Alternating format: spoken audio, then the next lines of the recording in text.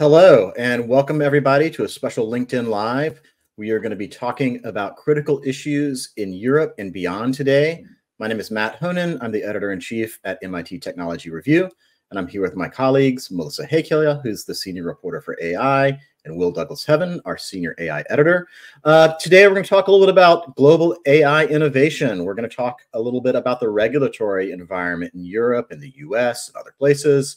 And we're also going to talk about some of the rising concerns and rising just awareness, I think is fair, around responsible AI. So we're going to try and cover a lot of ground. If you have questions, please do drop them in the chat. We're going to try and get to them. And also, I want to make sure that you know that we've got EmTech Digital London coming up on April 16th and 17th.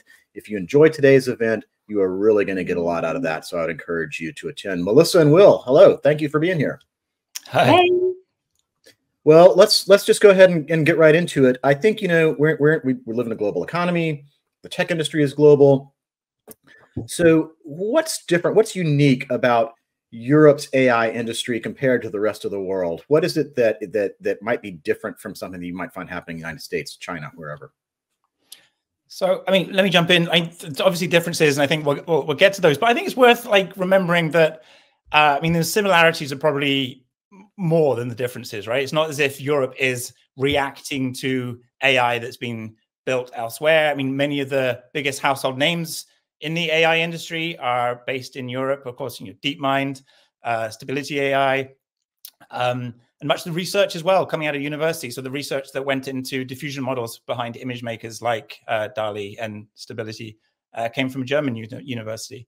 But of course, the big difference is regulation. And there's a much greater appetite for regulation in Europe, and different ideas about who should do the regulating.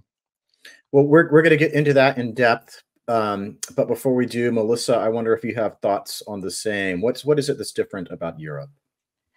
Yeah, I think Europeans tend to be very anxious that Europe doesn't have the sort of, big unicorns or big tech companies like Google. But I think they realize that that's not going to happen, and they have to take another approach. And like Will mentioned, Europe has some really groundbreaking regulation, like the GDPR, which is data protection law, and now the AI Act. And so European startups, they're thinking about these things from the get-go. They're thinking about how to protect our personal data. They're thinking about how to, with the AI Act, how to comply with copyright law.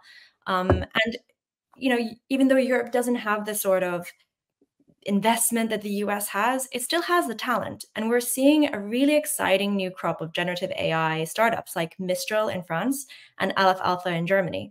And, they're really making an impact all over the world. I'm curious, when you talk to people who are starting companies there in Europe, in the EU, are they talking about GDPR at the outset? Are they talking about AI Act? Are they thinking compliance as they're getting off the ground? Melissa, maybe you could take that. Yeah, absolutely. I mean, yeah, that European startup can't exist without thinking about these. And increasingly, any business, any AI company, anywhere in the world that wants to do business in the EU, which is the world's second largest economy, will have to start thinking about these things and start complying with these things. The AI Act will start kicking. It will enter into force in a year. Well, let's talk about that a little bit. I'll stick with you on that. But I do think it's interesting because, I've covered Silicon Valley for 20-something years, and the mindset here is often like, let's run really fast and then let the regulation catch up. Hopefully, when we can lobby to control it. So tell me a little bit about the AI Act. Not everybody is going to be familiar with this, so maybe you could start by describing what basically what the basis of it is and what kinds of effects it will have, and just help us understand it. Thanks, Melissa. Yeah, my pleasure. So the AI Act is a big deal. It's entering into force later this year, and basically the idea is to tackle the riskiest AI uses. So AI that has the most potential to harm humans. So if you're an AI company or a service provider wanting to use AI to affect education or healthcare or employment, then you're going to have to comply with this law. And it basically requires more transparency, to AI providers. You have to share how you're training your models, what data went into them, how you're complying with copyright law. And the most powerful AI models, such as Gemini or GPT-4, will have extra requirements. Yeah. And so, sorry, Matt. Can you tell me a little bit about what those extra requirements are? And also, I'm curious because, like, I think people know there's an executive order around AI here in the United States. Like, what sets the two apart? So those extra requirements, they have to share how secure their models are, how energy efficient, those kind of things. What sets us apart from the executive order in the US is that this is binding. The executive order is a pinky promise. And this will require tech companies to actually show authorities and regulators, this is how we're doing it. This is how we're collecting our data and using it. Whereas in the US, the White House wants tech companies to think about or develop watermarking. The AI Act requires people who create deepfakes to have watermarks and disclose that people are interacting with AI-generated content. So there's a question from the audience that I would like to get to. I think this is good. Who's in charge of that compliance? Is it up? Are there governmental agencies? Is it just up to the companies? Who enforces the compliance? So tech companies, it's up to them to share this data, but the EU is setting up an AI office which will regulate and enforce this law. Gotcha. Okay, and then maybe to both of you. So we talked a little about the AI Act is coming online later this year. What else do you think we're going to see in terms of regulation in 24? I mean, we're already seeing a little bit of it, but it's also worth remembering that EU countries, they're not afraid to enforce these regulations, and particularly against US companies. I mean, the symbolism there is obviously not going to be lost on anyone. And the AI Act is going to be extremely powerful, but also existing regulations. We've mentioned the GDPR also has measures to basically bash US companies if you wish. So Italy, a year ago, some people watching may remember, threatened to ban ChatGPT because it said it violated Italy's data protection agency decided that it violated the GDPR. And that hasn't gone away. We sort of haven't heard much of it, much news about that. But Italy has been running an assessment in the last year and has come back and given its findings, I think, this week to OpenAI and given them 30 days to basically come up with their defense. Again, threatening to ban OpenAI's flagship product. So there's a little bit of saber rattling there for sure, and a little bit of standing off across either side of the Atlantic. But I mean, if I were OpenAI, I'd be seriously scared about that, and it's interesting to see which direction that will go in, and maybe we'll see more of that, especially now that the AI Act comes into play. Another thing. Go ahead, please. Another initiative I think worth mentioning, and kind of has been overshadowed by the AI Act, but the EU is also working on an AI liability directive, which is basically, if the AI Act is there to try to prevent AI harms, the AI Liability Act kicks in when the harms have already happened and could, you could see really big fines. And I remember a couple of years ago when this was first proposed, this was the bill that tech companies were actually scared about. Yeah, the fines, I mean, I forget what they are for the AI Act, but for GDPR, they're up to 4% of a company's earnings. I mean, this is seriously scary if those fines were enacted. And so one big question, I don't know, Melissa, if you have an answer to this, but it might just be a question to throw out there. But I mean, all the regulation that we have in Europe there's political will. I mean, this is, people by and large in Europe favor greater regulation. But if the upshot is that maybe US companies don't release their products in Europe, or release a sort of a watered down version of their product, and people feel like they're losing out on this wave of cool new tech, will that political will go? And will that have an impact? Maybe not this year, it's too soon, but further down the line, will regulation in Europe go more the way of the US because we want the shiny toys? I don't know. I wonder about that.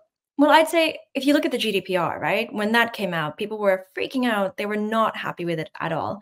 Now it's sort of the gold standard of data protection laws around the world. even states in the US, California, lots of other countries like India, China have adopted GDPR-esque rules. And so the hope is that the AI Act will become a sort of golden standard and lots of other countries will align with it. And if you look at the document, it's, it's basically companies have a lot of wiggle room. So that I don't think that'll be a big ask. So we have a question from the audience that I'd like to get to. Both of you are based in London. What will the AI Act mean for people in the UK?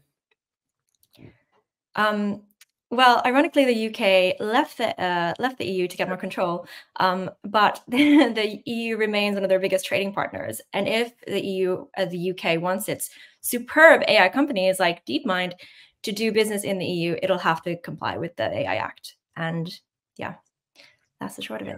We're sort of somewhere in the middle, and I think, and that's not lost on people. The CEOs of US tech companies have been, paying visits and sitting down behind closed doors with our political leaders, lobbying for, if there are going to be regulations, that they should be favorable. I think we'll end up somewhere between the EU and the US, and also the UK is interesting because it's trying to position itself as, and this happened just in the last few months of last year. The UK hosted a big AI summit, and it sort of wants to position itself as a leader in, AI safety. We don't want to build AI that's going to be dangerous or just detrimental in big, scary ways for society. I suspect largely because some big influential tech leaders have sort of, have the biggest voice in the room, and politicians have sort of listened to maybe some of those scary stories. But I mean, we'll wait and see how that actually plays out. A lot of it is just talk for now. I'm going to get to I think something that's just been one of the biggest things in the news in the past week, which is that, we saw the last few days, Taylor Swift, there were non-consensual deepfake nudes of her created on one platform. They were then posted on another platform, or they went viral or made up for several hours. Melissa, you had this great open letter that you wrote. I'm curious if you could tell us, basically just sort of break down what start off by maybe, if anybody doesn't know, let them, catch us up on the news. But then could regulation have prevented something like that from happening? Or do you think that this is going to be the kind of thing that spurs regulation? Tell us a little bit about what went down and what's to come because of it. Yeah, so last week, the sexually explicit deepfake videos of Taylor Swift went viral on Twitter. I think over 1 million people saw it. It was widely shared. And Twitter, X, the platform formerly known as Twitter, X, their content moderation policies and systems clearly failed. But that has really sparked a conversation in the US and around the world, really, about deepfakes. I think people are really understanding, deepfakes are an old technology. They've been around for the better part of a decade. But I think this is the perfect storm where everyone is aware of AI, and this wave of generative AI has really made deepfakes easy. Like, it's very, very easy to create a very convincing deepfake just based on one screenshot or one photo plucked from social media. And so this conversation has really invigorated lawmakers, I'd say, in the US. The White House made an statement. Politicians in the US, both sides of the political spectrum, are now talking about this. There's a bill that's been reintroduced. So there's a lot of momentum to regulate this technology. And whether regulation would have prevented this, potentially. Some places, some states, such as New York, prevent the sharing of these deepfakes. Other places prevent the creation and sharing. Of course, it's really hard to enforce these laws if you don't have a federal bill. And I think that is definitely what is needed. Other places regulate deepfakes, through disclosure or data protection. And yeah, the more harder we can make the creation and sharing of these models, the better. Thanks, Melissa. If folks haven't had a chance, please do go read her open letter. It was really fantastic. I'm going to change gears again a little bit here. Will, another story that we published recently was your in our 10 breakthrough technologies issue was your look ahead at 2024, and what that meant as you saw the big questions out there for AI. Can you walk us through what you think some of those big questions are that we're going to have to address this year? Sure. Yeah, I mean, it's all the big questions. They're not necessarily new. They're the big questions that people have been talking about in AI for a decade. And, now they're just more urgent than ever. Now they're sort of, I kind of make the case that this used to be maybe the problem of the people building this tech or some AI researchers, but now it's everybody's problem because this tech is out there in the world. And just to link this to what Melissa was saying as well, I mean, it's interesting that we don't really know, like, at what point we should regulate this tech. Should it be Microsoft's problem? Because allegedly most of the deepfakes of Taylor Swift are made by, a free-to-use Microsoft tool. So should Microsoft have, they've now closed the loophole, so you can't do it. But should they have anticipated this, misuse and stopped that before it happened? And that's really, really hard to do, because one of the amazing things with this technology is that it has capabilities that you don't really figure out until loads and loads of people use them. So by which time a lot of the damage is done.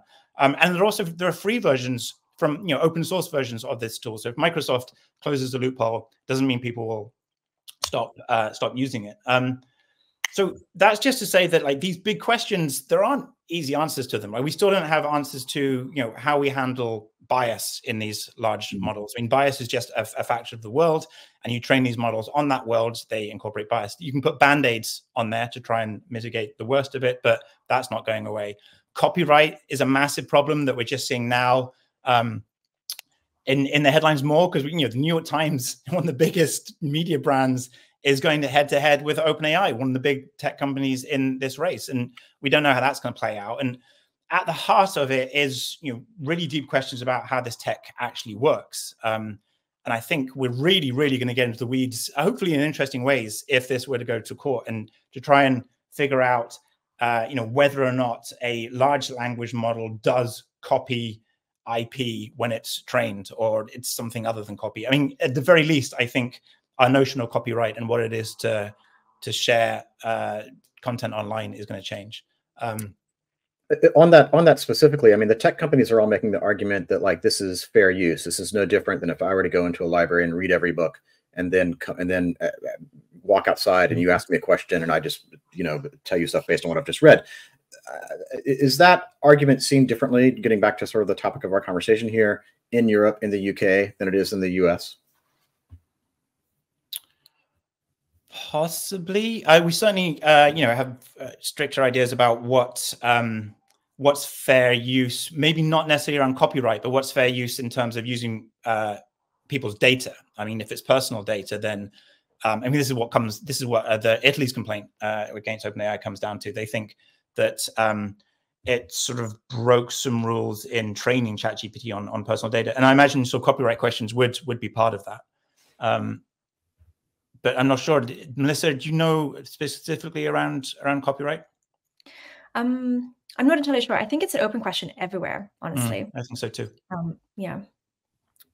Well, moving on a little bit, I want to get to one of the questions here from the audience, which is someone is asking, to what extent could the EU regulations limit or bias AI innovation? And I think if I'm interpreting that correctly, they're not asking about bias in AI. They're asking, how could regulations perhaps hinder the industry there in the EU?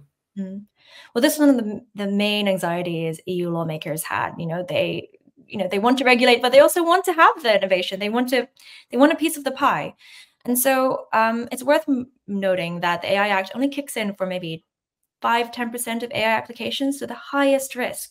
So if you're doing facial recognition in public places, you'll probably have to comply. But if you're doing some sort of, B2B email app, I think you'll be fine. Also worth noting that open source AI is exempt. So that should really help. And if you look at Mistral, a lot of the startups, AI startups in Europe, are open source. Do you think that there is do you think that regulation and responsibility are compatible? I think that's sort of the deeper question there, right? Is can we have responsible AI that doesn't hinder innovation? Yeah, absolutely. Yeah. Absolutely. And I think all the harms we've seen, it's clear we need that. We need some sort of baseline. We need to have a conversation. We need to have agreed rules, or else we'll just see, the tech harms in the past decade, exponentially worse with this new AI age. You hear that a lot more. I mean, obviously, we've said already that Melissa and I are based in London. But I hear that a lot more talking to people in the US, that responsibility and innovation is presented as an either or, and I don't think that's how it's seen in Europe. Certainly, none of the people putting these regulations in place are trying to sort of hamper innovation. I mean, fostering innovation is a big part of the motivation for doing this. And I think the right thing to do with technology that moves this fast is to ask questions and then act, rather than act and then ask questions. And we may find that we end up in a much better place and get there more quickly, get to the place that we all want to be more quickly if we have some regulations in place. And just one small thing worth bearing in mind: the companies in Europe that have sort of come up in this regulatory framework under GDPR, for example, it's just a matter of course that you would have people on your staff that handle that to make sure that you are complying. And it's just part of doing business. It's not a massive hurdle that you have to overcome. It's just how things are done. And I think it's when US companies possibly sort of bang their heads against that it's seen as hampering innovation. But it's a little bit of work, and maybe it won't be looked at that way. I think it's a popular lobbying tool to say that it's going to stifle innovation. And it's interesting. Like you typically see the big US companies saying, okay, look, you can't regulate us because it's going to stifle innovation, or like, we want to define the type of regulation that we're going to have. We have to have regulation. Please regulate us in these ways that we are very specific and that we want to be regulated.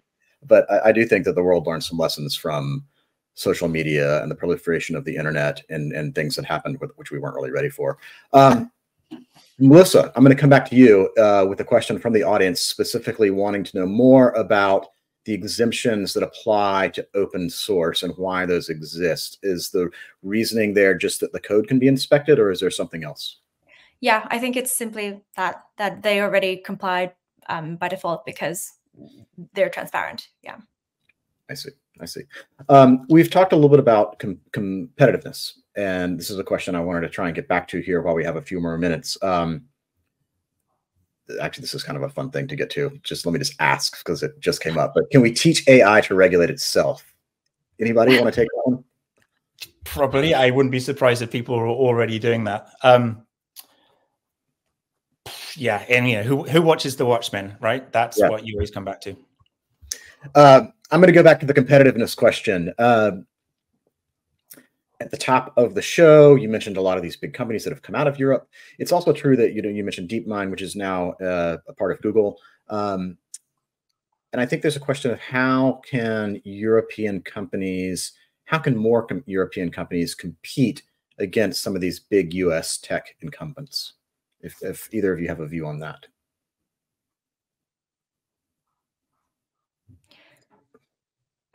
Yeah, I think, well, they need to keep growing. I think we need the problem is all these big tech companies are full of European talent, are full of excellent researchers coming from Europe.